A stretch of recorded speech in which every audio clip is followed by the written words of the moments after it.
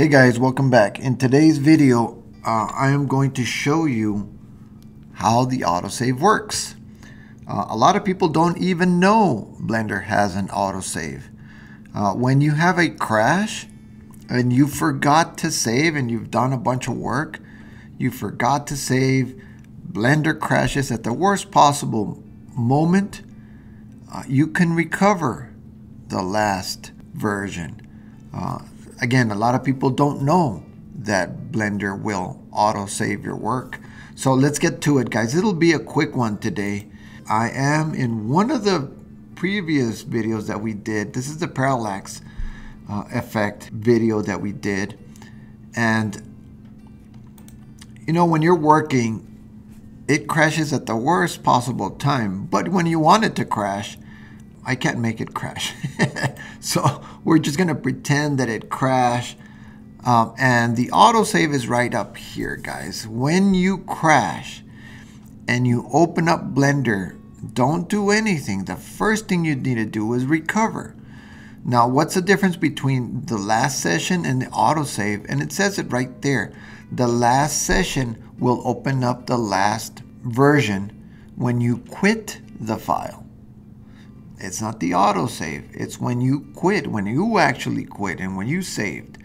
And then autosave will open an automatically saved file to recover it.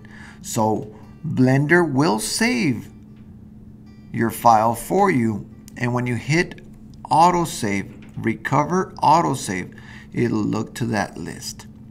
Let's click on it. And I have a couple ones. See, it already saved this without me having to save. How do I know I haven't saved? Because we've got this little red dot here that tells me that I have not saved this file. But if I go to recover, last autosave, and I have this here, you can turn on and modify the autosave in the edit preferences and then go to save and load. Here's where you turn on autosave. If you don't have it on, I suggest that you turn it on, and then it'll save the time in minutes to wait between automatic temporary saves. That means it'll save every 2 minutes. Every 2 minutes. So again, guys, we have this autosave. It will save it, and you do have an option to recover your file after a big crash. Now, if you go and recover the last session, this will be recovered from the time that you quit the last session. And it says it right here. It says open the last closed file when you quit Blender. You don't want that. When you have a big crash, you want to recover the autosave. It says open an automatically saved file to recover it.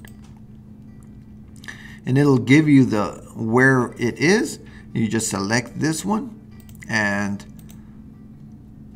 this is the recovered version. So it automatically saved it. Hey guys, I hope that this video has been helpful. If you like the video, go ahead and hit the like button.